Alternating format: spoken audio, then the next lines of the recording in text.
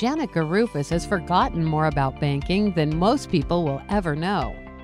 Garufis, the CEO and chairman of Montecito Bank and Trust, started working in the banking industry as a teller at Security Pacific Bank to put herself through college. She wanted to be an English professor when she graduated. English professor jobs were hard to come by, and she already had an excellent job in banking, so there she stayed. Janet made a lot of connections while working there, including a very important connection with Nick Garufis, who she married.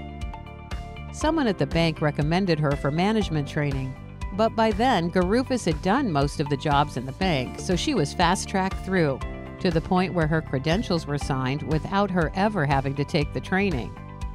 After that, she was promoted to assistant supervisor. Security Pacific Bank was acquired by Bank of America in the early 90s, and Garufis stayed with Bank of America and moved into a position of leadership with them. Bank of America was extremely focused on westward expansion during that time. Within the first couple of years, Garufis helped make 11 acquisitions of other banks and worked in the company's small business lending division. When Garufis started working in banking, there was no concept of company credit. Garufis helped change that, opening funds up to entrepreneurs in a major way. Within 4.5 years of Garufis working there, Bank of America went from having $750 million in small business loans to $4.5 billion. Being part of something so big was starting to make Garufis feel more like a cog in a machine than an accomplished banker, and her husband's health was starting to decline. Nick was diagnosed with Parkinson's and then cancer, and with so much going on, Garufis decided to step back and take care of her husband while possibly getting her master's degree. She wasn't retired for very long before she got a call from a friend who asked Garufis to come back to Bank of America and work for her.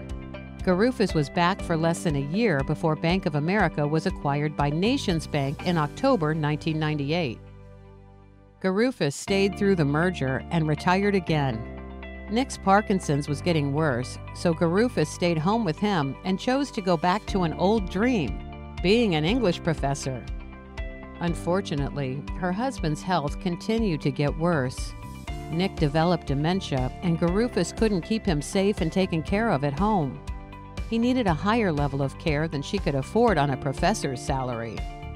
Garufis realized she needed to re-enter the workforce, so she sent her application to Montecito Bank and Trust. 5 minutes after Garufis faxed her application to MB&T, she got a call inviting her to meet with the owner, Mike Tobes. They immediately bonded over writing and what it meant to make a difference in a community.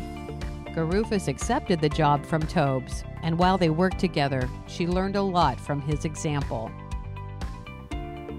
Today, she follows in the tradition of Hall of Fame member Mike Tobes. And the rest, as they say, is her story.